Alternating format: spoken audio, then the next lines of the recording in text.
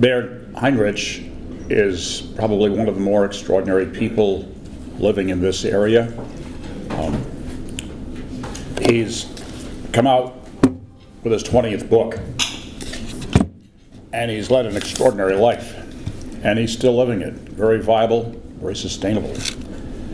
Quite a few years ago, he was told to give up his favorite extracurricular passion, which is running. He still holds a number of records. He won the 100-kilometer in Chicago 40 years ago when he was 41, and it's a record for that age group that still stands. He's still running. He's an accomplished biologist, entomologist, PhD. He was with Ron Cullenberg at Orono, where he got his start, and then he went to UCLA, got a doctorate in biology, entomology at UCLA, taught at Berkeley for a number of years, University of Vermont, and still teaches a course which is hosted at his home in Perkins Township every year for the University of Vermont students who take a number of days there to conduct it. So he has blended together quite artfully two of his strongest interests, entomology, biology on the one hand, and extraordinarily long distance, I think they call it ultramarathon running on the other, and the outcome is a book that just came out a few weeks ago called Racing the Clock, Running Across a Lifetime. So it's my privilege to introduce Bernd Heinrich.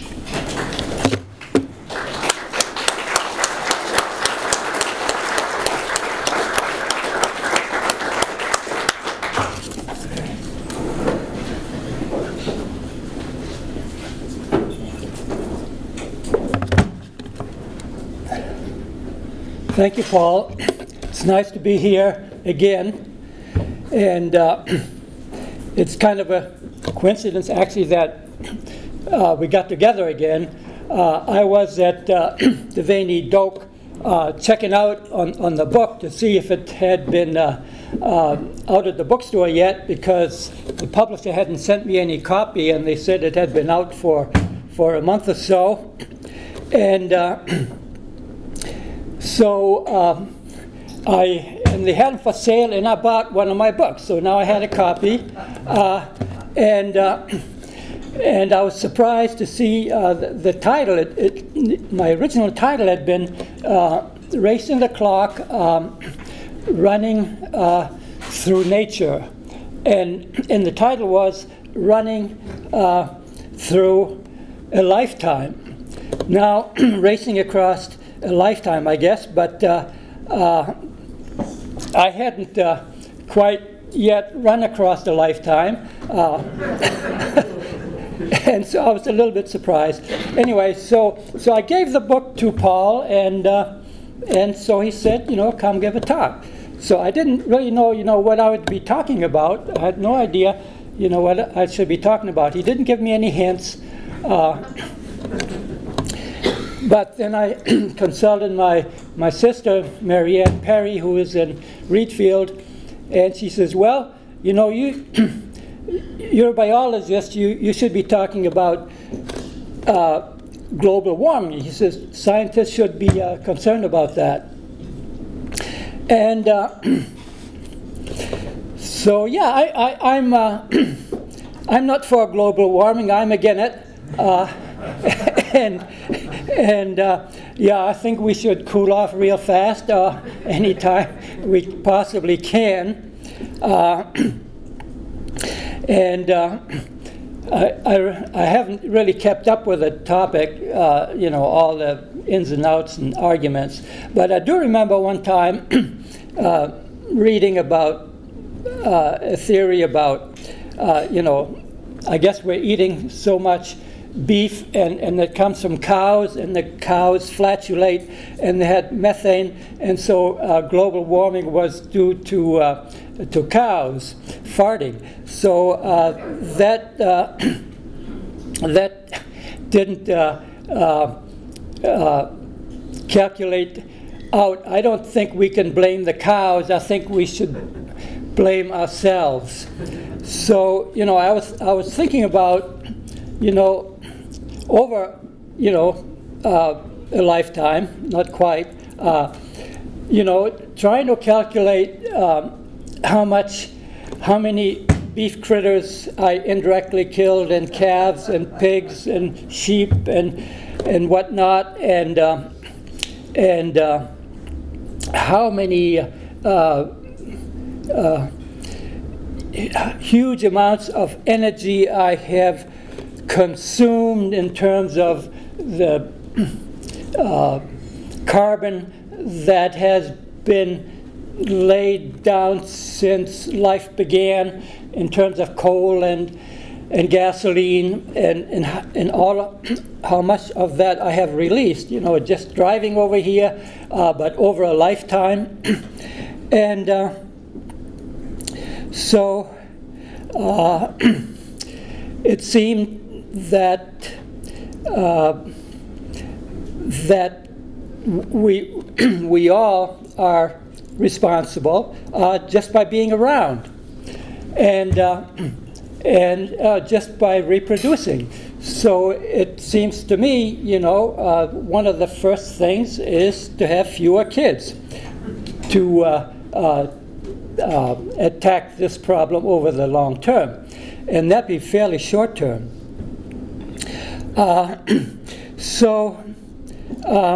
But you know, I can't really be a model in this regard, because you know, I've had 4 kids myself. So, but maybe I wasn't quite so aware of it, so consciously aware, and it wasn't so much an issue that people would focus on. But you know, I think personally, I think that's the only way it's going to be solved, if we are going to have a decent living and do what we want to do. We have to reduce our consumption, and that's one way. But it seems to me also that we should have a more, you know, powerful rationale for doing it. And what we're really talking about is not just ourselves as human beings. We're talking about all the animals on Earth and all the plants. We're talking about the ecosystem. We're talking about all of life, which is all of the animals and all of the plants and us interrelated. So we are, you know, really practically speaking, kind of like a plague, you know, like locusts. We're going over and consuming everything on our path. And of course, we can go everywhere because we're so smart. We can live in any environment, put enough energy into it and so on, we can do it. But the locusts, you know, they eat themselves out of house and home, and then they go, and then they end up in the ocean somewhere because they run out of food and they have to fly off. So we are stuck on Earth. We are stuck in the biological environment, part of it. And so what we should be really concerned with is to basically Mother Nature. That's what nature is. It's mother. It's our mother. Have to think of it in that way rather than something that we subdue. It is our mother. We should respect her. And I think, you know, loving nature is a powerful way to look at it, but it's something that starts early. Like we just heard, we start to learn pretty much from the cradle on. And you know, I was thinking about that myself in my experiences here in Maine, where it really started. I remember a neighbor, Phil Potter at Bean's Corner.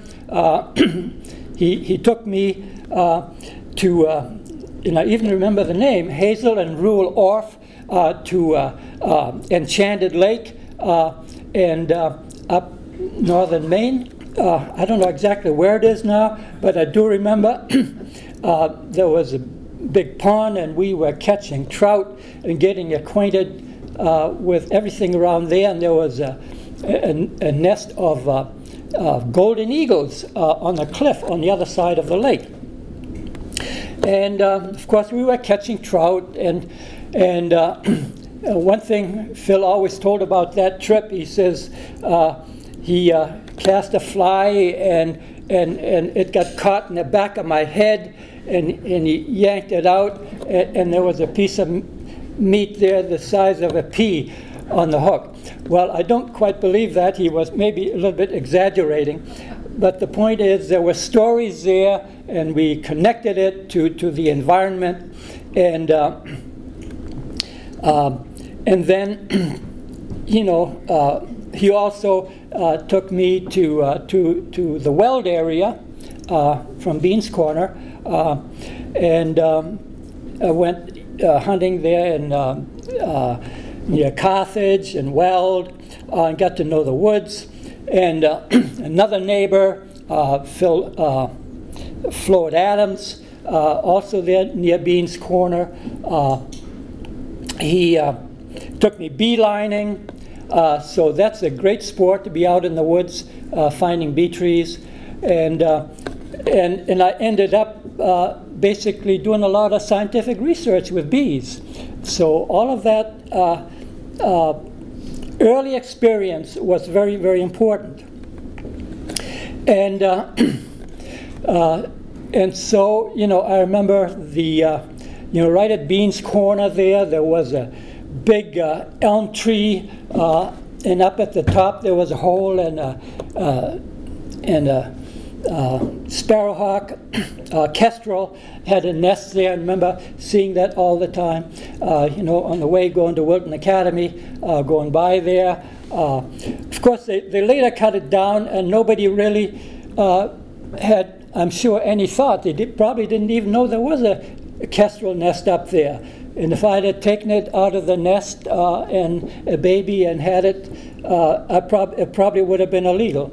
But anyways, I did have a kestrel at one time later on, because at the house I put up bird boxes. And so I could look right out the window, and actually kestrel nested right there. And also starlings and bluebirds and tree swallows. And actually my latest book before this running book was one on tree swallows, white feathers. I got interested in why they carried white feathers into the nest. Why specifically white feathers when they're hard to find? And they filled it up with white feathers, and I couldn't figure it out. So I had to watch them continuously at a nest, and I got to know the individual birds. They got so tame I could touch them in the nest, and I could hold out a feather and they'd take it out of my hand. And so all of this related to, you know, very early being acquainted with nature and getting to see it from the perspective of another world, basically, from the world of the kestrel or for the world of the swallow, and had pet crow. And my neighbor, Phil Potter, who I just mentioned, he got a pet crow too, and it hung around the house. And actually mine, later on, you know, by fall they get independent, but it would still follow me once in a while down the road, practically down to Wilton. And somebody told me it sometimes showed up at the window at the school there, but I don't know about that. So I think I just try to make the point that I think it's great for kids to be able to make a connection to nature through kind of emissaries. And I think, you know, birds are very good for that, because, you know, they have to solve some of the same problems we do, and they can get fairly attached to people even, and people get attached to them and concerned with them. And you know, when I look back, I see, for example, the chimney swifts, which were flying over a chimney and nesting there, and I don't see any more chimney swifts. I don't see any more kestrels. I don't see any meadowlarks. And just down the road at Bean's Corner, there at the Elrich place, there was a colony of about 50 or 60 nests of cliff swallows. I don't see any more cliff swallows around.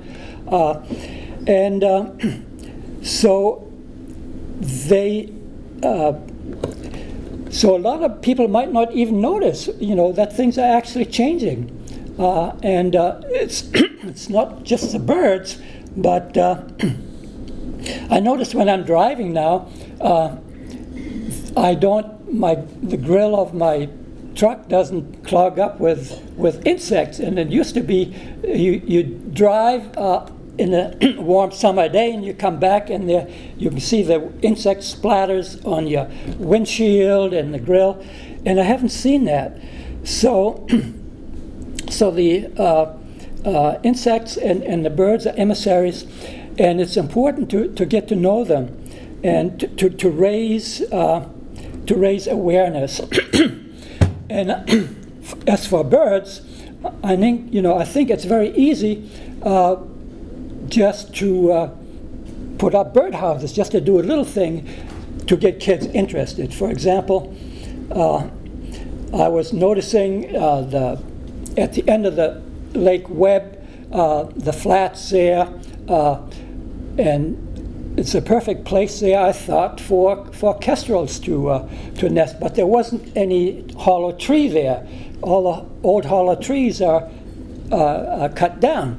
So I said, well, I'll put up a bird box. But I thought I'd better ask Linda Bean, who now owns that there.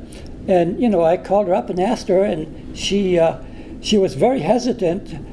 She says, well, you've got to take it down afterwards. Here's somebody in the outdoor market, outdoor living, LL Bean. That's where you buy your outdoor clothes.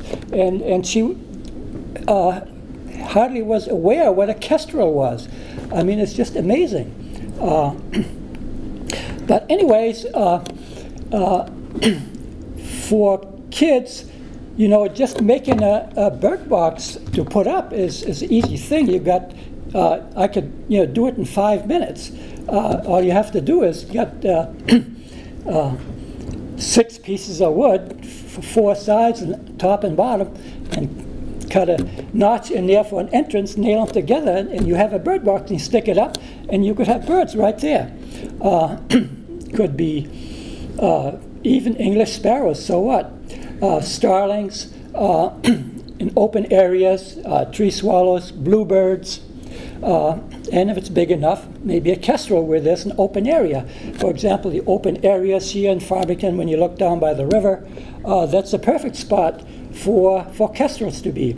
And if you put up a box, you probably would get one after a while, and people would see them. There are little things that can be done just to start to get awareness of the other creatures of this earth.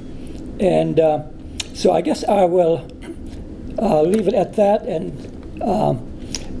say that that definitely there is hope for reducing our global emissions, and I think we should think about it not only in terms of ourselves but for Mother Nature. Thank you very much.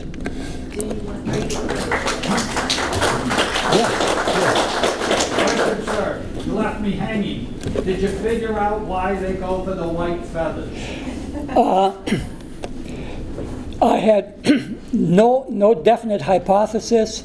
No, I did not. That's why it took me 10 years. I watched a nest every year, and every year things turned out a little bit different than I expected, but it was always exciting. So it's a journey that was important and not the destination so much. One idea I had only kind of after when I put the data together and tried to write the book was that possibly the white feathers might be a signal that the box is occupied. So a lot of times the swallows do not have enough boxes, nesting places, so they're checking them out, and they would prefer one that's not already being used, because then they wouldn't have to fight for it. Because when they fight for it, if there's somebody already there, there's going to be a big fight, and that might waste them a lot of time. They might lose a fight and then they lose out. So that was a hypothesis, but I haven't proved it. Thank you. Yes? About 10 years ago, there was a major die-off in honeybees in the U.S. and Europe. Do you have any idea why that happened, or are you aware of the problem that they were having? Because I never heard any solution. Yeah, no, I haven't heard the solution either. I tried to have beehives, and mine died during the winter too, and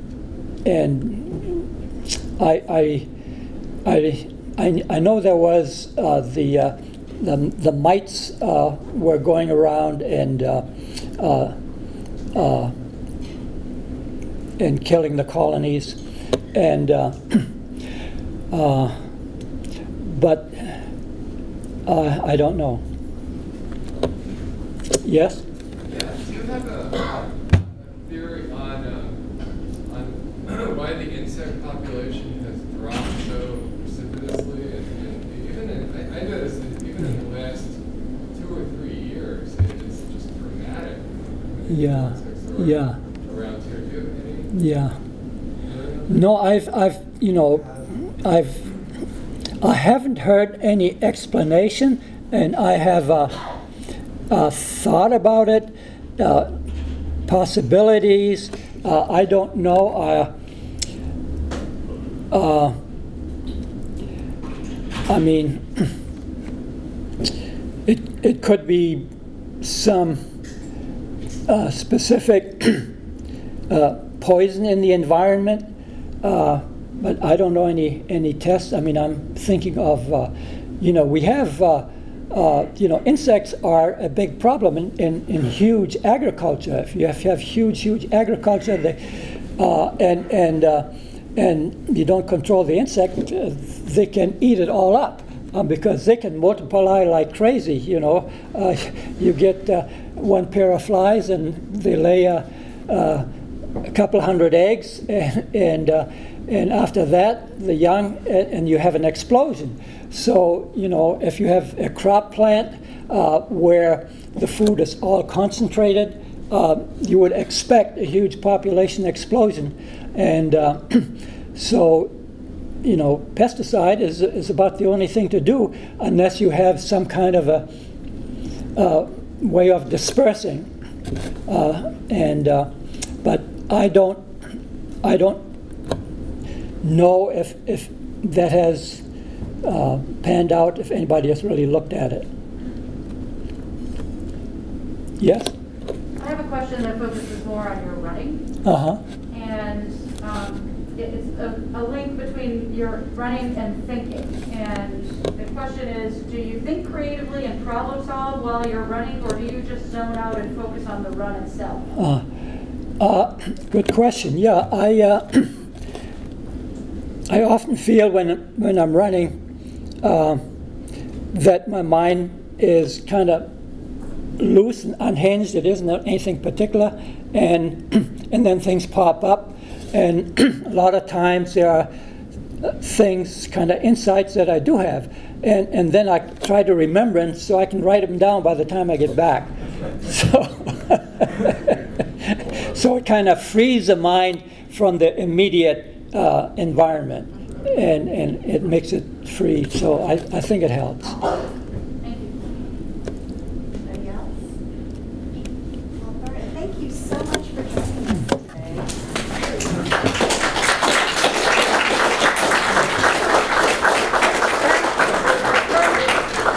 today. Back up.